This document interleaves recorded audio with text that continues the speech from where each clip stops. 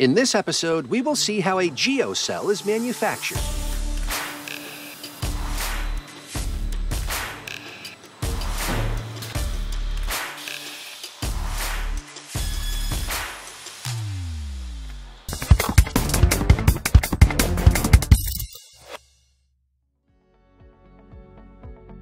The ground that is unstable, collapsing, or exposed to destructive weather conditions is a nightmare for all builders.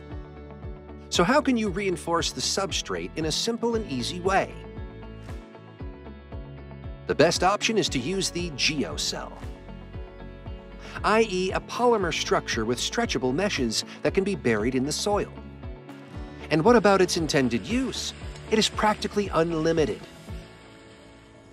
Geocells are used, for example, during construction of roads, pavements, and car parks, in the railway sector, or during construction of reservoirs and flood banks, to secure slopes and embankments against erosion, as well as in retained structures.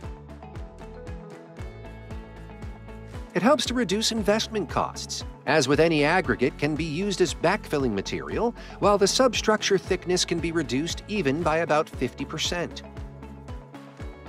Furthermore, everybody can use a geocell around their house. For example, to construct an access road or parking spaces, stabilize a slope, or build a simple retained structure. So how is a cellular geogrid manufactured?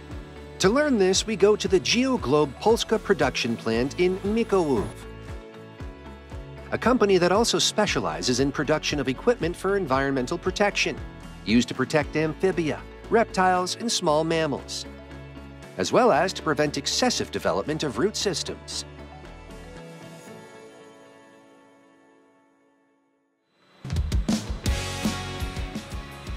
Firstly, we need to prepare the material.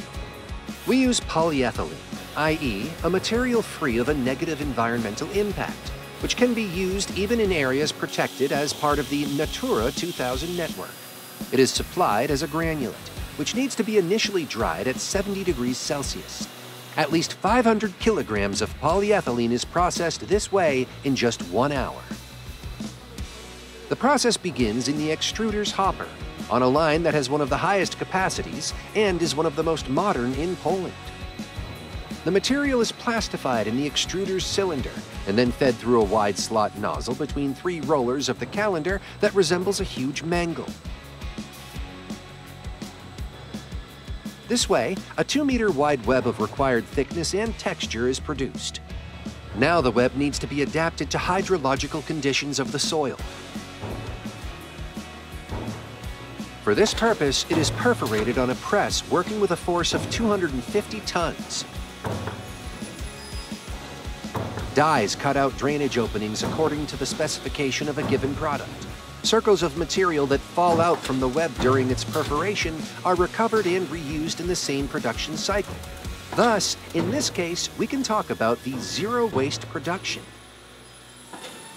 Here we can see the web being sliced into belts of required dimensions and then welded together to form finished sections of the geocell. Using an ultrasonic welding machine. This way, flexible honeycomb structures are produced, consisting of 40 or 60 belts sealed together.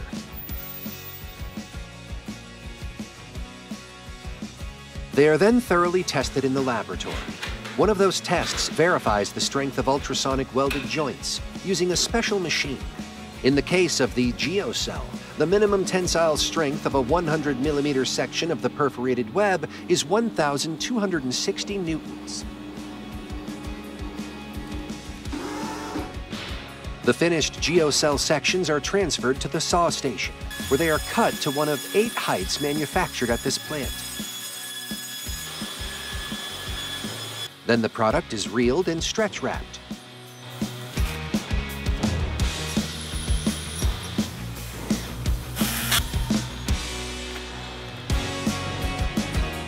Each pallet is marked with an identification label. Time to go. The product is transported on stacked pallets to optimize goods delivery. Geocells are delivered to customers in 12 different sizes and in 4 colors: green, beige, brown, and black. All this to ensure that the product fits into the landscape design at a site of its installation. Geocells of high-density polyethylene are an environmentally friendly product that is almost completely neutral to the environment in which it is used, and which can be recycled. It holds necessary certificates, so it can be used in the European Union in areas subject to environmental protection. Because the geocell means a truly stable ground for construction activities conducted with care for resources.